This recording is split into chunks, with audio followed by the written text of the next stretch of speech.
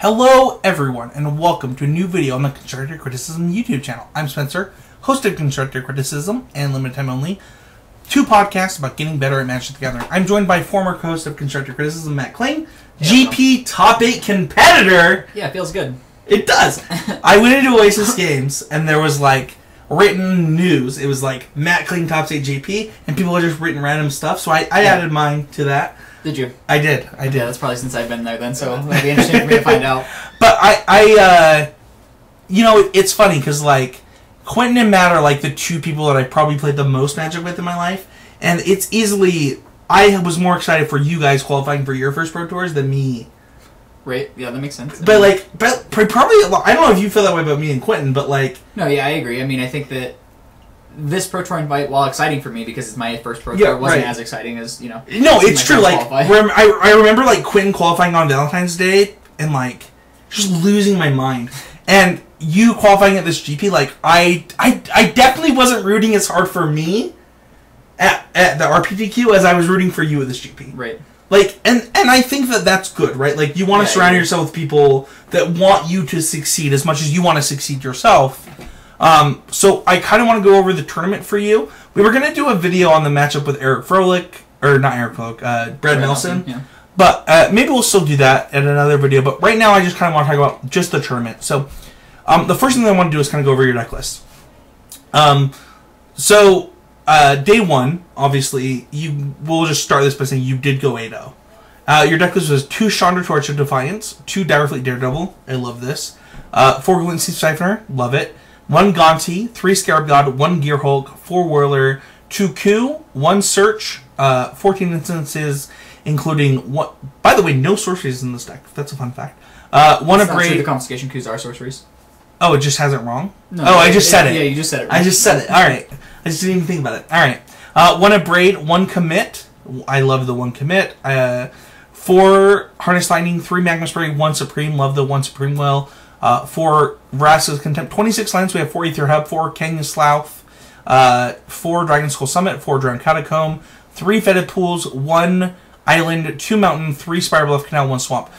But really quick, one of the things that Michael said about this deck on the podcast, because we kind of went over this as the deck of the week this week on Constructor Criticism, is he loved the fact that you, quote, got to play 7 cycle lands. How did you feel about that? Yeah, I agree. I mean, I think the mana base looked like it was going to have basically 1 million tapped lands. First of all, we got this list originally from Peter Sikorik, I think is his name. Okay. I'm not exactly sure how to pronounce his last name. But anyway, so we got this list from him, and at least the bones of it. And yeah, we looked at the mana base, and originally we're like, you know, we're going to be playing a turn behind the entire match. Sure. And what happens is you play the tap line turn 1, and then you get to play it on tap line the rest of the basically, game. as it turns out, you basically never play more than 1 cycling land in a game. Yeah. You'll play your first cycling land, and then it's like all check lands, basics, Spiral of Canals, Aether Hubs, and then you just cycle away all the extra lands. Does it remind you of the times where you would play like your shock lands tapped, and then you would just play check lands the rest of the game? Yeah, it's kind of similar to that, except for now the shock lands, you know, draw you cards in the late game. Sure. That seems way better. Yeah. So, okay, so one question that I have about the mana base is, did this feel better than the 2-color mana base? One of the things that Michael said is like, what you were actually better off playing 3 colors due to the check land, cycle land mana base than the traditional 2-color mana base. I think that's true. I mean, I think specifically in blue-black mid-range, the mana is actually pretty bad. We talked about this multiple times over the GP, Michael and I, and I think that you mulligan a lot with that deck just due to mana constraints. A lot of the reason is that you end up with so many basics that you just don't have the things that produce your colors. Like, you can definitely end up in awkward situations with this deck where you don't have the exact colors you're looking for on turn 2 or whatever. Yeah. But it's fine because you have other colors or spells to bridge the gap. In blue-black, also trying to run Gifted Aetherborn is really tough with like 4 Aether Hubs and sometimes Botanical Sanctums. I mean, one of my favorite decks in this format so far was the Sultai green-black deck that's just playing like Vraska. And one of the problems that you have is like, I have to use my energy to cast my spells, which does make my Glint-Steep Siphoner a little bit worse. Yeah, absolutely. So one of the things that we have here, we talked about this on the podcast, but I would love your opinions more than just Michael's, is let's just talk about the one-ofs really quick. So we have 1 of Gonti, I love it. One of Gearhulk, I love it. One of Search, I love it. One of Commit, I love it. And one of Supreme Will. But I feel like some of your one-ofs actually have to do with your other one-ofs. There's a one of a Braid as well, but that's actually more like the 4th Magma Spray. That's actually the slot that we used that for. That was actually... my thought was that you played this as your 5th Harness Lightning, so I didn't count it. But 4th Magma Spray, same deal. So I agree with you. On these other one-ofs, I think Search fits with Gearhulk. I think that Supreme Will fits with Gearhulk, and Commit fits with Gearhulk really well. And, like, this is a Gearhulk package. Right. Is that how you felt about it? Certainly to some extent. Believe it or not, a lot of the one-ofs were pretty hedgy for certain matches that we thought may or may not be popular. Like Commit's Memory specifically was like kind of a nod to Blue-White Godpharaoh's Gift. Sure. While also being pretty great in any kind of mid-range mirror. Why don't you talk about the Godpharaoh's Gift and why you felt that way about it? Just being able to commit it before pre-combat? If they refurbish a Godpharaoh's Gift and you commit it, it's basically exactly the same thing as countering it or destroying the Godpharaoh's Gift for because they can't cast several turns, yeah. Sure. And then also, not for nothing, you can actually memory their graveyard away, which makes them have to restart completely. Yeah. And for you, being 7 versus 7 for them is actually okay. Yeah. Because, like, you're also going to be able to cast multiple spells in a turn just like they are. They have a lot of setup costs, too, right? Like, it takes them quite a few spells to actually get things... And they have to be able to get either into the graveyard again, or kind of what you were just saying. Like, right, yeah, so, like, that's what I'm saying. Like, they can't actually play Godpharaoh's Gift on 7 after you memory. I mean, they can, but it just doesn't do anything. One of the things that we'll get to later is Carnage Tyrant. How much did Carnage Tyrant come into your thought of playing Commit? Carnage Tyrant actually didn't factor in at all. I didn't expect a lot of Carnage Tyrants at this event, and I did end up losing to it, so it, justifiably. But the fact that you have Commit actually is better than not having it against Carnage Tyrant. I'm failing to see what Commit does against Carnage Tyrant. It actually... on the stack, yes. On the actually stack, helps. You're absolutely right, yes. Helps. One of the things that Quentin and I, in our Blue Blacklist, that we currently like is the fact that Commit plus Field of Ruin stops Carnage Tyrant and gives you extra answers. Sure, just shuffling it away. Yeah. And even in your deck, being able to commit it might actually give you enough turns to win the game pretty often. So I think... Especially with Torrential Gearhulk. Right, so I think that the best answer to the Carnage Tyrant is just the Scarab God. Yeah. And I think that's true in any deck that's playing the Scarab God, and sure. which is most of the deck you're bringing in Carnage Tyrant against. But one of the card choices that you made is 2 Chandra's Torch of Defiance. We saw a lot of 1/1 splits between Chandra and Liliana. Is there a reason that you didn't like Liliana? Michael hates the card, so I'm curious on your thoughts. No, I think Liliana's mostly fine. I do think Chandra is a lot more high impact. I like the fact that it's a modal spell, whereas Liliana basically only does one thing, right? 2 things. Well, one thing it first. Mostly does one thing, right? Sure, it does the same thing. So, I mean, it could definitely reanimate a creature on the first try in this deck. Sure. I mean, I'm just saying, like, it basically just puts a dude in play, right? That's the only thing it does. It's mostly not going to impact the board in any other way. Yeah. Did you feel a lack of that kind of inevitability that Liliana gives you? Because while Chandra can give you that, your deck's not very good at protecting her the way other decks are. No, it's definitely true. I mean, I did emblem a couple of Chandras that weekend, but it was mostly in matchups where I didn't feel like there was any other way I could win. Sure. Is the one of Search because you're playing Gearhulk, or did you actually just like Search before that? I think that Search is kind of a nod to the mirror, mostly. I think if you play a Search for Kenta on turn 2, it's going to be great all the time. As far as it being a one-of, it's mostly just because we didn't feel like we wanted to have more than one against Mono Red. Like, if you draw the second one, it's pretty bad, but the first one you can usually slot in somewhere. I feel like the first one is good in every matchup. That's where I'm really going. Yeah, you can slot in the first one somewhere. The second one is whatever. So let's talk about really quick. One of the things that a lot of people weren't doing that you were doing that I love is Direfleet Daredevil. This card is probably 2 of in all of my red decks for a while going forward. Like, the ability to say, your best card against me is now also going to be used against you. Right. And like, in certain matchups, you can play it on turn 2, but you don't have to. It fits into your curve where you want it to fit. Whether it's a Fatal Push, whether it's a, whatever is going on in the matchup, this card fills that role. I actually think it does a better job of it in Standard than Snapcaster did, because of the way that Standard lines up right now. I think the fact that it has First Strike is actually really relevant in Standard right now. As far as, it filling in your curve, it definitely does that. Although they did show most of the matchups where I actually got a spell back with it on camera.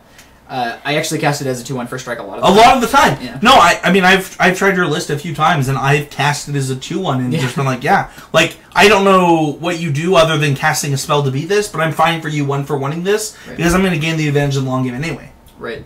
It's worth noting, too, that you actually get to exile the card regardless of if you cast it or not. So if you're true. If you're playing against control, it's nice to just be able to get a Fatal Push out of there. Yeah. One of the things that we have here is your sideboard, and I'd like to go over that really quick, because your sideboard is 1 Gonti, 1 Torch of Defiance, 3 Chandra's Defeat, 2 Duress, 2 Sweltering Suns, 3 Renegade, 1 Deadeye Tracker, 1 Mortar Braid, and 1 more Gear Hulk. I'd like to talk about a few things really quick. The first of is the second Gonti. I think that having 2 Gonti in your 75 in this deck is actually important right now, because it gives you an advantage in the mid-range mirror that those other mid-range decks would gain if you didn't have this card. Yeah, that's definitely a factor. I think the nice thing about Gonti is that it kind of slots in a lot of places where you just have dead cards. Because Gonti's almost never a dead card, right? No. It's going to generate card advantage, and it's going to be pretty reasonable. And before this standard, I actually hated Gonti. I was like, man, this card is so bad in every matchup.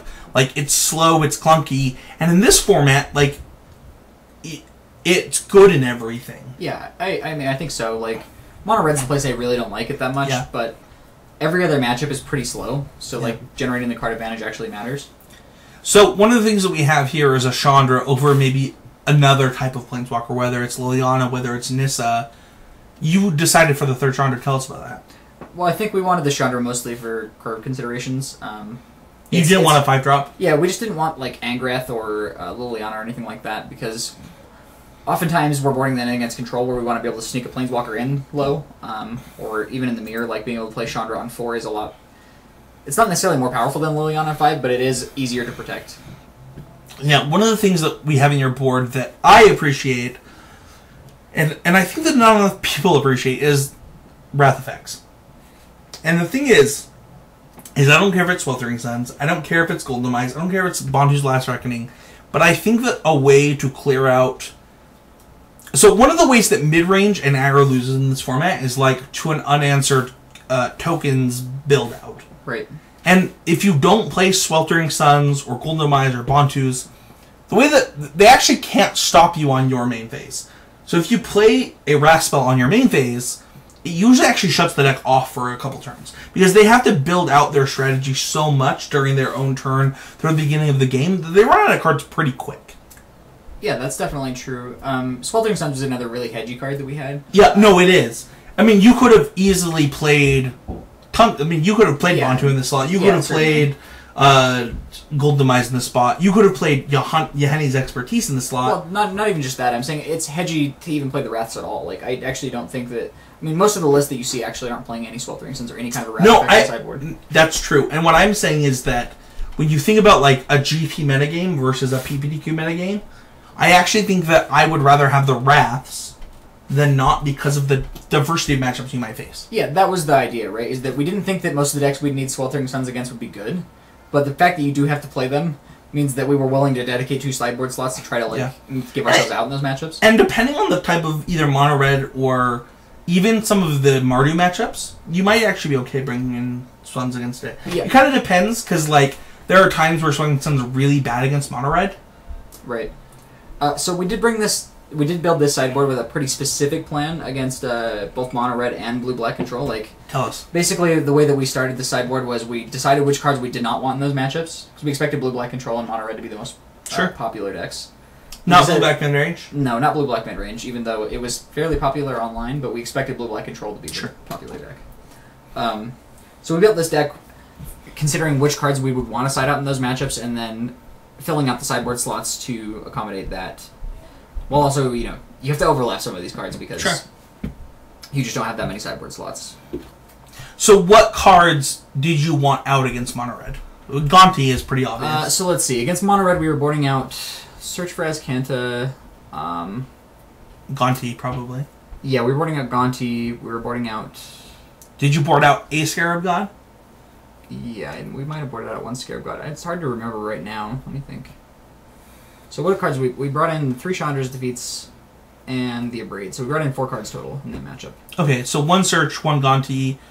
I would assume Search for Gonti. Me, it's probably Scarab God something else. I believe it was Scarab God and... Was it commit? Oh no, we boarded out both the Chandras. That's what it was. So it was 2 Chandras, Searcher Escanta, and Gonti were the outs there. Okay, so you kept in all 3 Scarab Gods. That's not actually terrible, because I think that, like, they actually can attack through a Scarab God every turn to gain an advantage pretty often. Right. Unless they're Hazard advantaged, which means that you're disadvantaged anyway. I also think that it's important in a deck like this to actually have a way to close the game out. Like, no, it's true. I think in the Team or Black decks or whatever, it was fine to board out the Scarab Gods because you actually had ways to close the game. And Bursting right, Hydra. Bursting Hydra was so good.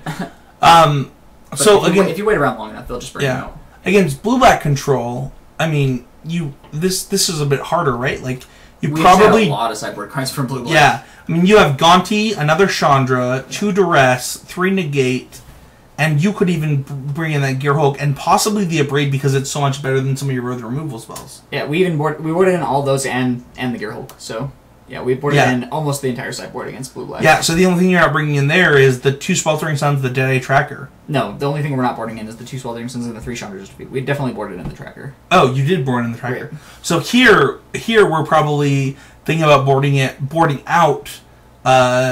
Just basically.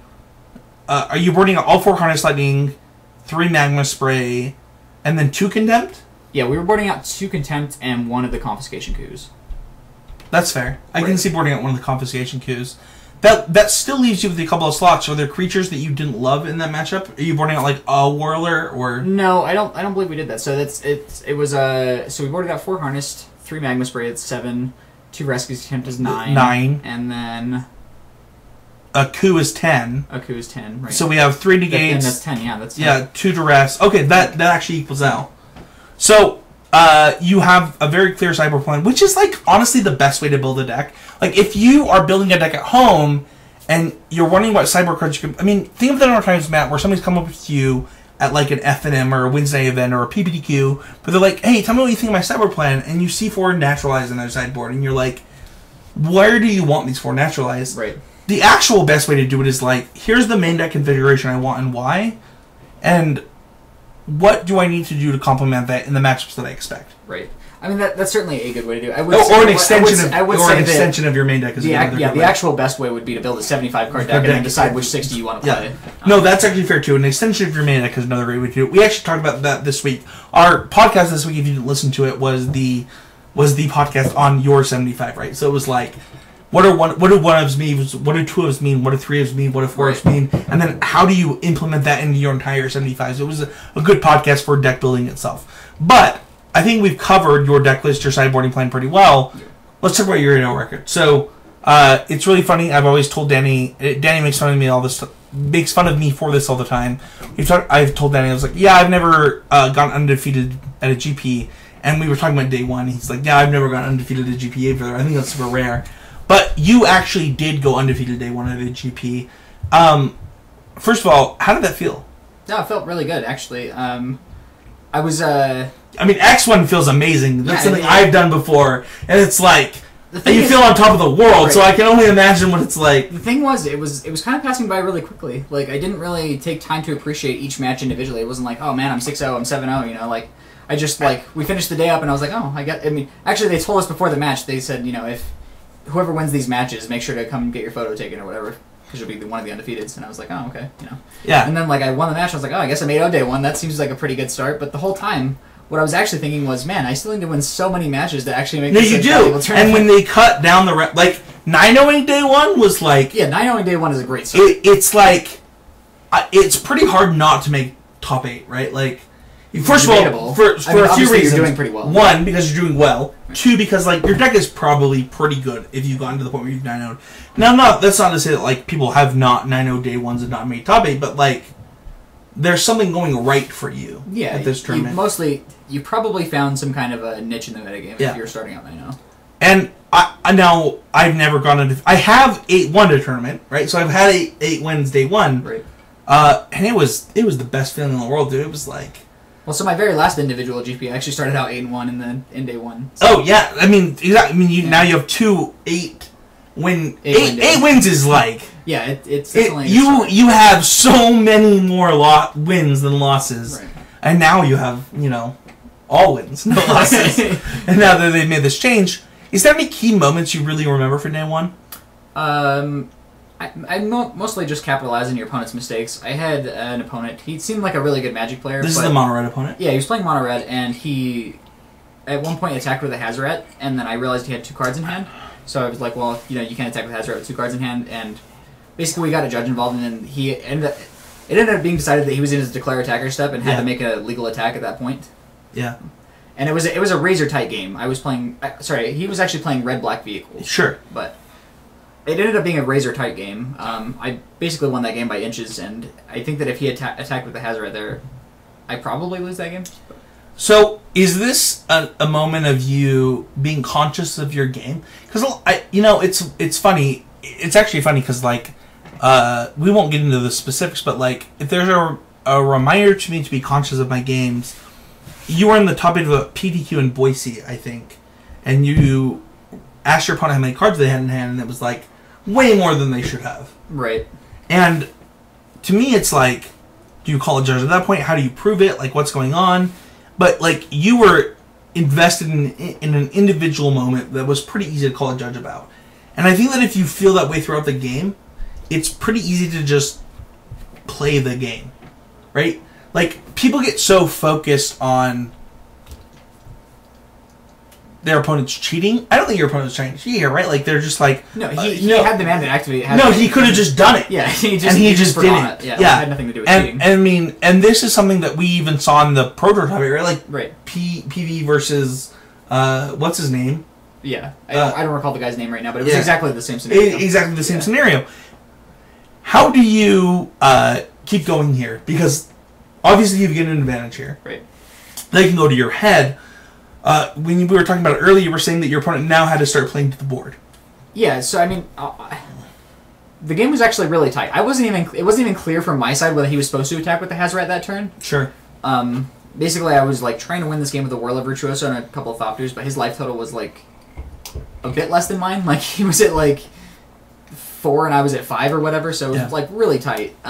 But he basically had to play creatures to the board every turn, so he wasn't able to activate his Hazoret, even though it was in play for several turns. Right, because he can't discard extra cards because he's using that mana for other things. Yeah, well, that's exactly right. He couldn't discard the last card in his hand ever because he just didn't have that many lands in play. Right, because if you have 4 lands, right, you paying 2 to keep a creature in play. Exactly. That extra mana is just 2 lands sitting on the battlefield. You can't activate it. Yeah, exactly. Is this a matchup you're happy to face? Is mono red good for you? I think mono red is. That matchup was not, for what it's worth. Like I said, because it was red black worse for you. Yeah, we made the pretty big concession to Heart of Kieran when we decided to play all magma sprays over. You have fatal pushes. Yeah, you have 3 magma sprays, 0 fatal push, 1 abrade. Right. Yeah.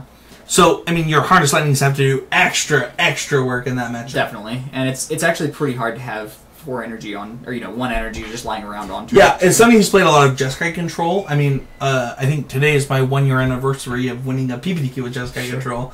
I remember Heart of Kieran versus Jeskai control, and this is something you had to think about a lot. It was I can use this energy, but if they play a Heart of Kieran, yeah, then I just then this Harness Lightning is actually just a dead card right, outside of killing the thing that they crew with, which actually isn't that good. I mean, it can't. So it depends on what with Toolcraft Exemplar specifically, it can be good. Sure. Because you can kill it before they can right. do, but. So, with that said, how are you feeling at the end of day 1? Yeah, I was definitely feeling pretty good. Obviously, after day 1, I believe, Paul definitely bought me dinner that night for 8-0ing day 1, so that was kind of cool. Paul Farnsworth? Paul Farnsworth, yeah. Just was I'm buying you dinner? Yeah, that's what literally the word he said. Hashtag easy BBGG? Whatever. Shout out to Paul. Thank you. Yeah, thanks. No, I think that, it's actually funny. GP Salt Lake, I'm 8-1, and it's easily the best I've ever finished at a GP in day 1, and I just remember Quentin, myself, Josh Wheaton, and Casey we got Chick-fil-A.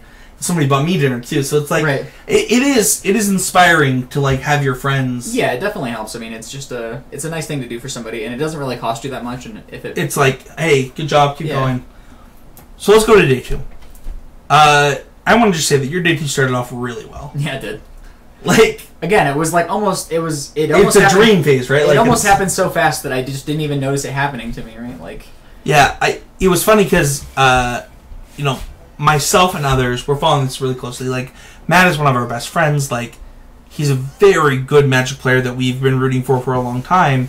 And I remember when you were 11-0, I was like, I think he's locked. Like, I think he needs one more win. Like, how he started for this event was so good that not that much more is needed for him to get to where he needs to go. I remember, and then you played against Brad. Well, so Brad was the 11th match. Brad was the 11th match. I remember this. Actually, I had to play against Corey Baumeister and then Brad Nelson right back to back. So it was actually your match against Corey. So that might have been the 10 match. That was the for 10. That was the one that I was like, this is it. Like, he has something. How did you feel after your Corey match? Pretty good. I mean, honestly I wasn't favored to win Game 3. But he ended up drawing a fair amount of lands in a row, and it's just Magic sometimes. But yeah, I think we both played pretty well that whole match. I actually wish that match would have been on camera because I thought that was a little bit more interesting than the Brad one. But that's actually why we didn't do the Brad video, is because Brad had him roll to 5. So they really surprised me on camera with the literally 30 seconds after we were done with our match, like, hey, you want to do an interview? And I'm like, yeah, sure. And then they're like, okay, right now. I'm like, okay. Sure, with Brad. Yeah. No, the Brad match was interesting for a lot of us at home, and I think that what was interesting is that if you looked at these decks on paper, it does actually look like Brad's deck would be favored. Maybe. I kind of disagree. I mean, having played the decks before, sure. I kind of know that they, again, take some amount of time to So how much do you value Charter Cores and Champion of Wits? So I think that those cards are both pretty good. The problem that they have is that their Glint Sleeve Siphoners are so much worse than mine. They are worse than yours. And that's specific because, your Harness Lightnings can kill, X1s in their deck and make your Glint Sleeve so much better. Well, so they're worse because they're not drawing a card every turn, first of all, but they're also worse because my Glint Sleeve Siphoners are a lot more likely to live than theirs. Why is that? I have just way more removal spells than they do in the blue-black deck. Specifically because they're just Fatal Push. They're just Fatal Push for Vraska's Condemned? Yeah, exactly. And I have, Magma Sprays, Harness Lightnings, Abrade, and Vraska's Condemned. Sure. So you beat Corey. Really attack into Whirler Virtuoso, right? You beat Corey. You then play Brad. Right. You literally probably know they're on the exact same team. Oh, yeah, I absolutely knew. So what is your going through your mind as your Brad match is playing out? I was thinking a little bit about how much information I divulged to Corey the round before. Okay. We talked about it a little, and I just told him, I'd played against Corey, and I'm sure he already knew him, but we were just making small talk, and sure. He made some comment about how he couldn't let me beat both of them, and and then you did. Turns out he was wrong. Yeah. It was just, after the match with you, he tweeted that the Bash Brothers era had ended. So you ended the Bash Brothers era. How do you feel about that? What is the Bash Brothers era? So if you're not familiar with the D2 Mighty Ducks era of the Mighty Ducks, the Bash Brothers are the enforcer from the D1 movie. Okay. And then when they go to the US team, they invite a new enforcer into the Mighty Ducks hockey team. Okay. And they are called the Bash Brothers. Okay. So when Brad and Corey went on their tear, their insane tear, it has to be the most insane tear in Magic. Where I think they top into 7 or 8 GPs in a row, either both of them or one of them. Yeah. It's unreasonable, and it was only constructed GPs. But then if you included limited GPs, it kept going somehow. Right. It was pretty unreal, and you did end that, so. Either anti-shout or pro-shout, I'm not sure which. Is there key moments outside of those two matches that you really remember from that 4-0 start on day 1? From the 8-0 start? No, the 4-0 start on day 2. The 4 start on day 2. Those were half my matches on day 2. Sure. Let's see, what else did I play? What happened in round 12? Nobody got to see that. I played the mirror against Michael. He also top 8 the GP. Michael Cochran? Sure. So I played the mirror against him, and it was mostly a massacre. I mean, I 2-0'd him pretty easily. We actually had a pretty interesting game, too, where I actually think he and I both think that he probably wins that game if he didn't cast the Scarab God at any point. Because he was winning on board pretty easily, and the only way he could lose was Confiscation Coup. So, one thing that's interesting is he had a kind of similar game plan to yours. Yeah, his list was actually shockingly similar to ours, he did have Confiscation Coup. Right. He had one Abrade, he had Consign to Oblivion instead of Commit to Memory. Right, yeah. But it is a similar, it feels a similar role. I agree. Yeah, looking at his list, it was shockingly similar. Yeah. Especially considering how our games played out. Like, so the cards that I actually saw him play were the PNLR and the Champion of Wits, which are kind of just like the little miser things. Yeah. So his deck looked pretty different when we played the match. I didn't know that he had Confiscation Coup. I didn't know that he had, When you think about his list, the reason you might have won is actually the Confiscation Coup arms race. Yeah, absolutely. I think that the 2 Confiscation Coups definitely gives us an advantage in the mirror. For what it's worth, I think the 1 Confiscation Coup gave him the advantage in most mirrors. Sure. No, it probably does, right? Like, this is what Michael talked about in our podcast this week, is like, I don't know that I would play Grixis against because I don't want to get caught in that Confiscation Coup arms race. Yeah, I mean, I agree. It's mostly the end of the game whenever it happens to you, so it's probably better to just play a deck that doesn't fold to it. Yeah. So he's playing more Planeswalkers as well. So as a key moment, did you feel like the extra Confiscation Queues and the Dire Fleets as your top end was better than the Planeswalkers? I would say the Dire Fleets are not better in that matchup. I would say the Confiscation Coups definitely are, so it's a little bit of a... I'm interested by that, because like, when I think about the mirror match, if I'm looking at my opponent's removal spells, Dire Fleet seems very good. It can be good. The thing is, like, you actually just rarely end up with not enough removal spells in the mirror. Okay. You're running almost as many removal spells. You're playing 14 right? spells, so it makes a little bit of sense. We're like literally both of our lists are only playing 1 more creature than removal spells. Actually, less, right? Because I mean, if you include there's literally one less removal spell in his list than your list. Right. So it could be that Dire Fleet doesn't fill that role as well as I'm hoping. So we finished 12-0. Not finished, but we're 12-0. Started 12-0. We're 12-0. We lose our next 2. Yes. And then we get the pair up, quote unquote. Yes, I mean, it wasn't even quote unquote. I actually got the pair up. Like he was X11. You go against Efro. It's pretty clear to me and to you, as your text messages indicated, right, that you're locked for top 8 when you draw this match. Yeah, I mean, I was mostly sure that I could lock top 8 with a draw after I won round 12. Yeah. But it did actually get a lot more dicey after I lost the next 2. Yeah. So obviously you're on top 8 at this point. Your match against Tendrum, to me, wasn't looking close. No, we definitely didn't play close games, and it was super awkward because he had more... Like, I think his main deck was a lot more tuned for the matchup than mine was. He had double Search for Escanta and things like that. And he actually did play a Search for Escanta on turn 2 in game 1, and I was like, I guess I'm going to probably lose this match, and won that game easily. Yeah. So. What do you think is the key decisions that caused you to win that game? I'm imagining that he probably kept a pretty landlight hand with the Search for Escanta because of the fact that he was binning so many pretty valuable spells off of it. He binned Vraska's Contempt, and I don't recall exactly what the other cards were. His list does have 2 Gearholds, though. Sure, I mean, he could have been trying to play for Gearhold, but it was super awkward because basically I played Scarab God on 5, which was met with Vraska's Contempt, and then he jammed his own Scarab God, which was met with Confiscation Coup. He had my list and had played against Michael already that day. Yeah. So he definitely... I mean, not only had he played against Michael, but apparently your play sequences... were very similar. Sure. So do you think that that's a lapse in Andrew's judgment, or do you think that he's like...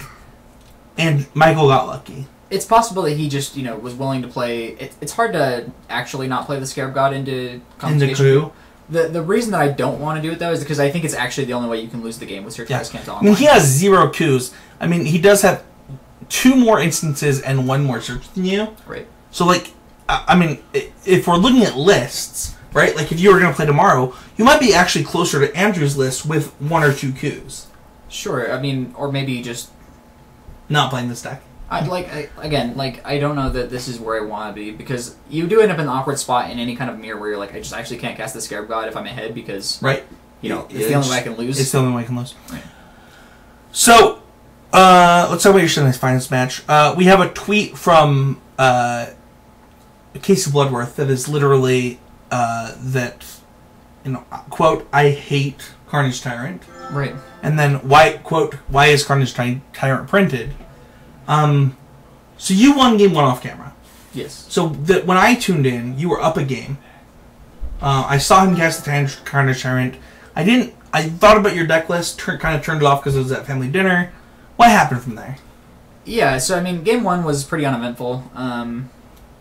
But yeah, I mean, in game 2, I felt like I had actually played. You were really far ahead. I played really well, and nickel and dime some huge advantages. Yeah, like, I mean, it felt like he. I didn't actually. I couldn't think of a way that I could lose that game. No, that's how I felt too. Like when watching the game, I was like, I don't know how Matt loses this game. It's certainly. But it's going to be impressive. And then it was just Carnage Chart by itself, and I was like, oh man, this is so bad though. I just can't win the game now. Like, yeah. It was like Carnage Tyrant, and then like Resilient Kenra, and then Unearther Resilient Kenra. Yeah, it was too much power and toughness that couldn't be interacted with. Yeah, absolutely.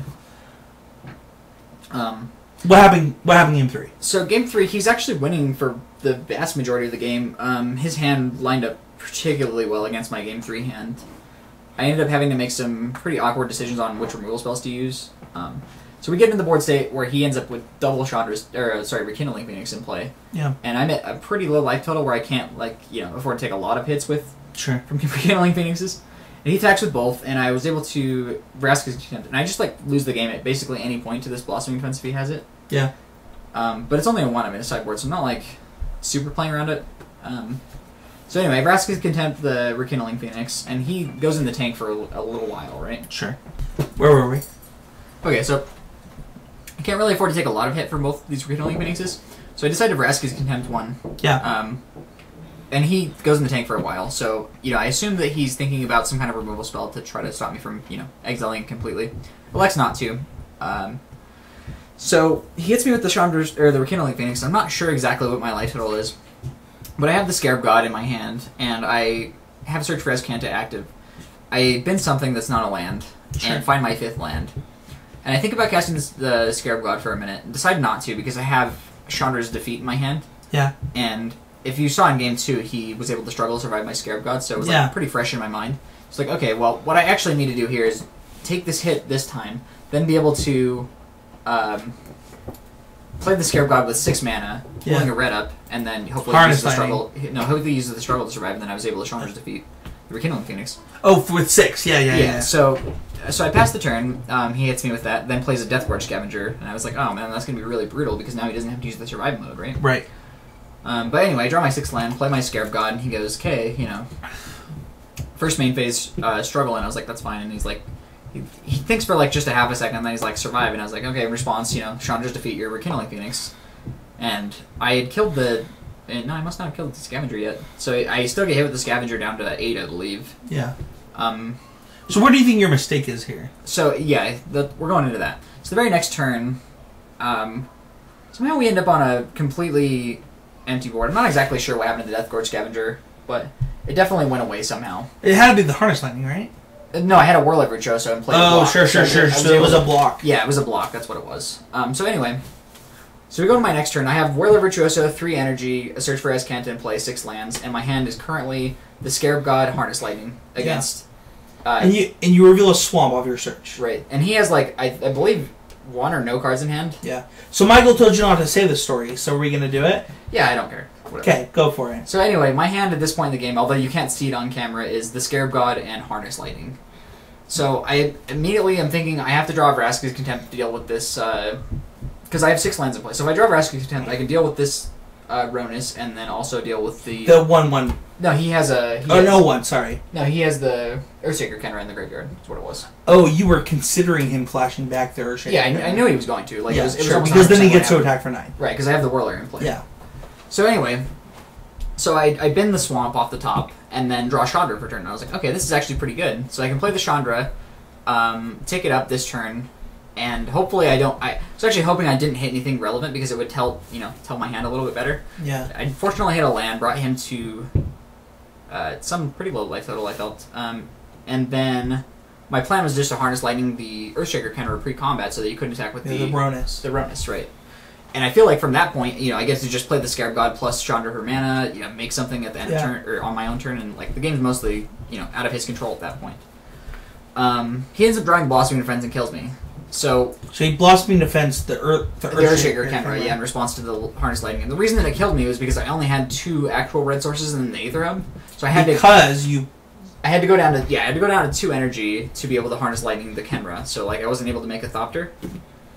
He did miss his Kenra trigger, so I could have actually blocked, but it didn't seem worth continuing to play that game. Yeah. So if you keep the Swamp, right? If I'd kept the Swamp, I could have played the Scarab God, not used both my red, so I could have still had red for Harness Lightning. So then I have the Scarab God, a Whirler, and a Thopter, all against Ronus and Earthshaker Kenra plus Blossom Defense. So I go to Harness Lightning there, Shaker Kenra. Presumably he Blossom Defenses. I'm able to block it with the Thopter token, take the 5 from Ronus, go to 3, and then you untap the Scarab God. With the Scarab God. Yeah. Yeah. So obviously this is your first Pro Tour invite. Congratulations. Thank you. Where do you go from like this feeling of ultimate power, right? Like that's what it's got to feel like, right? Like. I mean, I remember I was 8-1 at a GP. I lost my first 2 rounds to knock myself out of top 8. Win. I'm like, this sucks so bad. Like, I played so well this entire tournament. Yeah, I mean, I cannot believe I'm not going to be in top 8 contention. What, like... Yeah, I've definitely been in that situation before. Actually, like I said, just the last GP I played in with Tron or whatever, I started out 8-1, lost the first 2, and then won 4 in a row, and I was like, It's like, man, it's actually the worst feeling. You're like, I played so well. I did so much. I got a little unlucky to make it. Right. And obviously things broke your way, and like you gotta get that. I mean, things definitely broke your way in the last round. Like they broke my way a lot of times over that tournament. Like, so amazingly enough, I won 1 out of the 15 die rolls over the weekend. That's or great. I guess 14 die rolls because I didn't play that. Yeah, sure. You didn't play the last round. Right. It is. Is it something but that... I ran so hot in my actual games, though. Is it something that you care about going into Phoenix? You'd be a player to watch. I don't know if that's true. Like, one GP top 8 doesn't really if you start out well, you'll be a player to watch. Sure. I mean, if I started out 6-0 or whatever. Yeah. And I think that the thing is that this is something that you and I, and Michael and I have talked about a lot, and even a little bit with Danny. When we think about players in Utah that have done well, it's like, these are players that start attending every Grand Prix they can. Right. Like, it is a numbers game, because you can have those finishes where you played well all weekend long, and you finish X3 or X4. Yeah, absolutely. I mean, there's no guarantees in Magic. I mean, it's mostly about putting yourself in the positions as many times as you can. No, that's exactly right. And how do you encourage those players that feel like they're ready to take that next step? I mean, you felt that way for years. Yeah, what I would say is that my results haven't, panned out for, quite a while. But I would also say that I haven't taken it as seriously as I did in my mind, right? Like, in my mind, I felt like I was really giving myself all these opportunities, but I wasn't, right? Like, I'd go to like 3 GPs a year or whatever, and Sure. It is a numbers game. It is something that you have to say to yourself, I'm going to go to every GP within this driving distance, within this flight distance. And first of all, I want to congratulate you. I think that your list was super awesome. I love the Dire Fleets. I love the one-ofs package. And I hope that people got something out of this. I hope so too. Hopefully it was more than just me rambling off. I mean, this was better than any tournament report I've ever read. So I mean, it has to be better than my interview. So also, Magic Jesus cut his hair. Yeah. So I'm sorry to everybody, but thank you so much for watching. Don't forget to check out patreon.com/ccmdg, as well as this will be on puremtgo.com. So don't forget to check out MTGO Traders. And we'll see you all next week for another Wednesday Night War. Bye, everybody. Thanks.